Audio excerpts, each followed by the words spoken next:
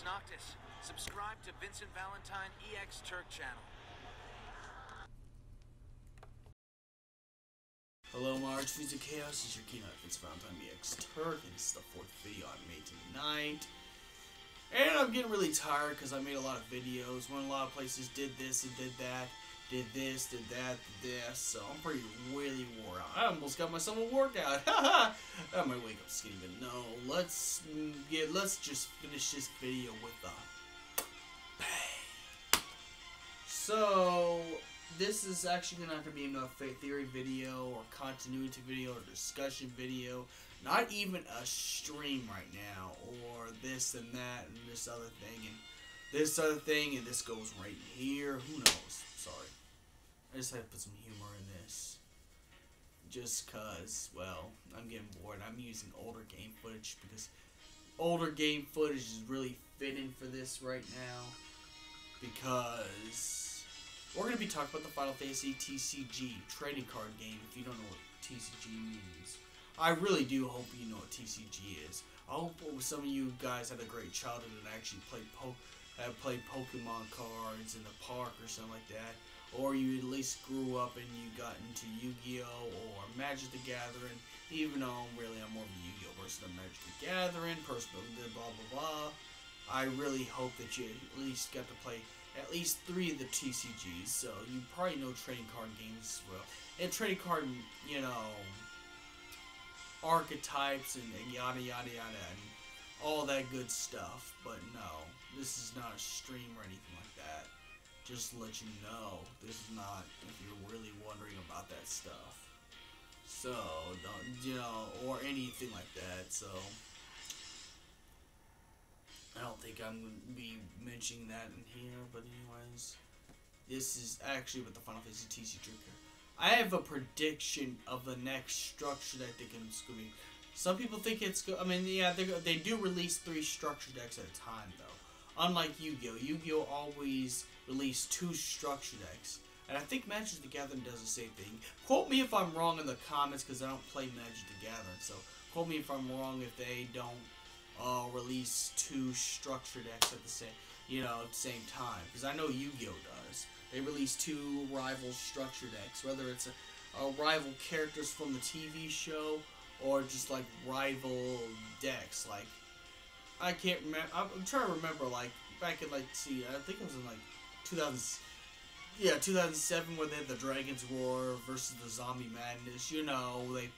They put 2 totally different archetypes to fight each other pretty much. So if you want to get started in Yu-Gi-Oh! You just buy a structure deck. You don't even have to put no new cards in it because they give you a complete deck. I mean, they will ask you to add cards later on so you can actually play tournaments, but for like fun play, you got that. And Final Fantasy does things differently. They release 3 structure decks. Now, I think that they ran out of ideas for some of these structure decks because reasons. Just because reasons. I think they ran out of stuff, so I think they, like the tightest one, the tightest Final Fantasy X structure deck is the water structure deck. I don't know what the lightning one is because I haven't read up on it, but I bought the Final Fantasy VII one, and that's Earth and Fire. And the games play like Magic the Gathering pretty much. So they do everything in all elementals, I think the only thing that can make the Final Fantasy VII deck fire is the fact they got Vincent Valentine in there, and Vincent Valentine, well, there's 2 reasons why he's wearing red. He's either a red mage character, or he's another elemental besides the uncanon character Genesis. And I have to put uncanon because Genesis is uncanon. Even though some of the cards they have are uncanon, like the Bahamut Fury form, that was only exclusively to Crisis Core, yet they put in the trading card games. So, that don't really... Canon does not really matter. But the point I'm trying to say, my prediction is that the next structure deck, at least one of them will be structure deck Noctis. Because Final Fantasy 15 is popular enough now, because they did all the popular ones, like they did Final Fantasy 10, 7, and 13. And even though people hated 13, you gotta admit it's well known more than 8, 9, and 12. So the next one would have to be 15. And the archetypes I can see is dark and light. Now, how I can see dark is they may put some villain cards in it. They may put some villain cards. Now, in the original structure decks, they didn't put no villain cards. It was all the heroes. It was all the heroes from the set. And then some support, some tactics, Final Fantasy tactics, and Halloween costume chibi things that are support cards. Again, I have not played Magic the Gathering, but I imagine like how it is in Yu-Gi-Oh, where there's some cards that really don't look like they fit the archetype, but what they do is what they end up doing is adding that card in set adding the cards to help the archetype. Let's just say, I'm trying to think, like, you do the original Dark World deck, the 2005 one, and you have 3 Plague Spreader zombies. When they're zombie cards, they're not Dark Worlds, but they really help Dark Worlds. Kind of like that kind of thing. The Halloween chibi costume things are actually supports. But other than that, I've not actually seen one of these hero decks.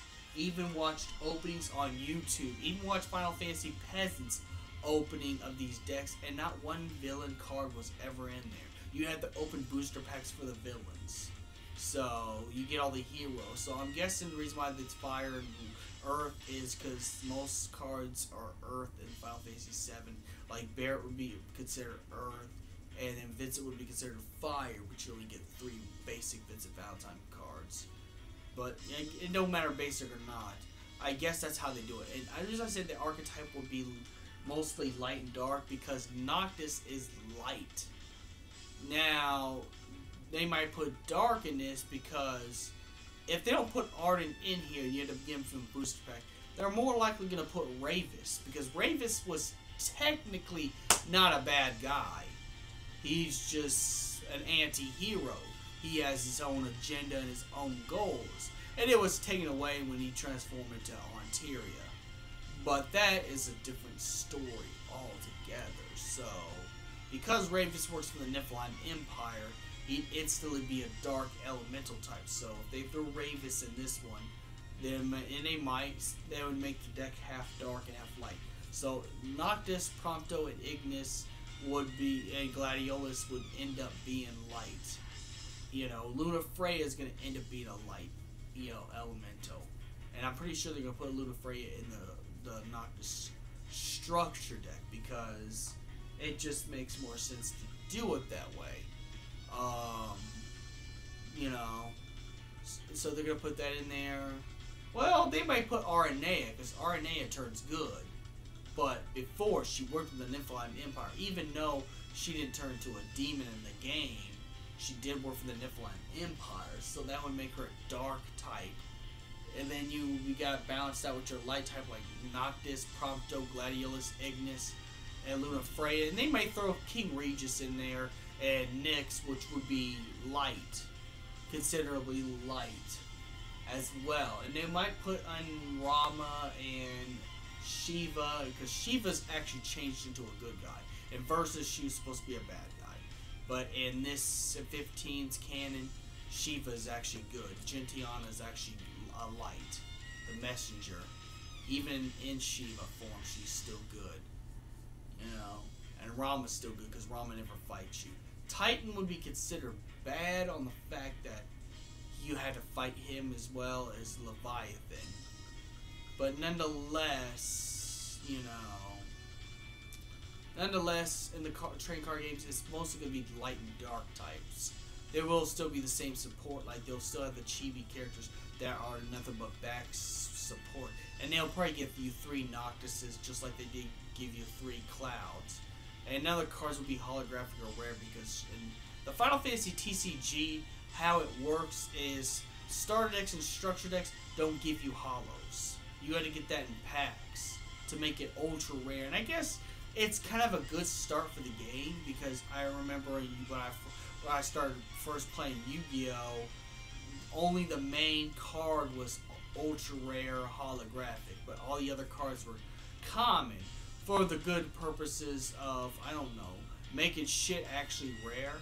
So I guess that's what they're trying to do on that. And then maybe later on the game takes you know, it gets so good that they start selling the TCG stuff at Barnes and Nobles, because that's most likely where TCG stuff ends up being good first. Then they'll get, you know, I mean, they'll start with Collector's Cash, but if it ends up being so good that they start selling structure decks at Barnes and Nobles and packs, and the game takes off, or the game gets collected, highly collected, then, you know, they might actually release more hollow decks like Yu-Gi-Oh did. But nonetheless, the point I'm trying to say is that my prediction, the next deck is going to be a Noctis deck with light and dark. And it might be an OP deck, considering they do take in strife of the character's powers in the game. You know, with Magic the Gathering, you know, with Magic the Gathering gameplay in the TCG, you know, they may take in strife the character's powers too. And let's be quite honest with ourselves. Noctis is overpowered. Remember, like I said in my why Arden was an easy final boss battle, where I said how Noctis easily defeated Arden. Remember, Noctis has the power where he can do anything he wants now.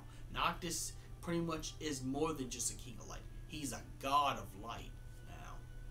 I'm pretty sure the Noctis cards in there's going to at least be 9,000. And you're going to have to do a lot of tributing, or what they call tributing in this game.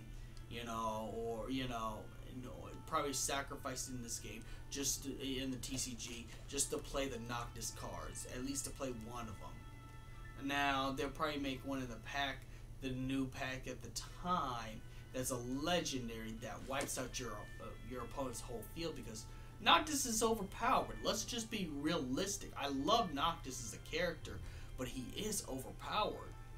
That's on Square Enix.